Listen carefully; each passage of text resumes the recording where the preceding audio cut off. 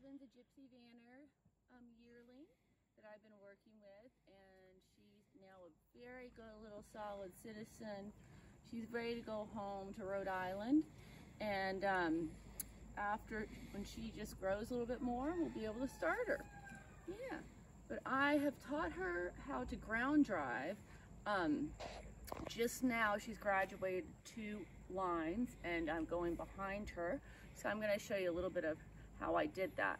So the way I started was I originally just had this 1 line, and I would have a stick and ask her to go forward with the stick and use the rope to slow her down. But now I've added the 2nd rope, and she knows to move off that pressure.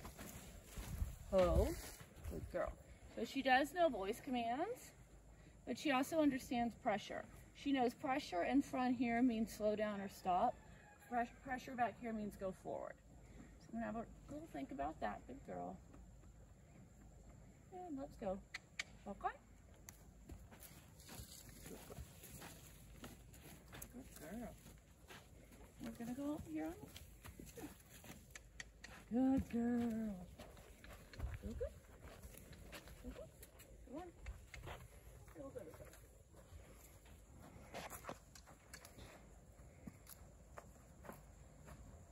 So what I want her to do is get comfortable with me directing her and being back here in her kind of the zone that's a little scary for some horses, because that's where they have a blind spot and they know it and they're worried about predators coming up behind here. So it's really good that she's getting confident with me back here and confident with things back here.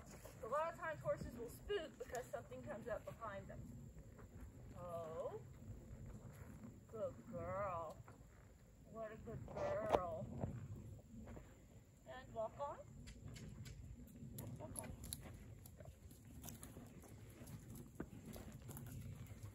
So I'm now going to take a right. So I'm going to open the road to the right.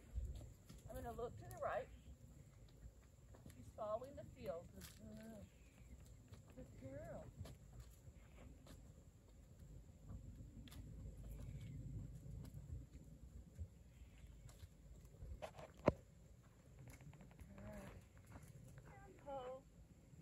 So we're going to go some more in both directions and practice a little bit of turning.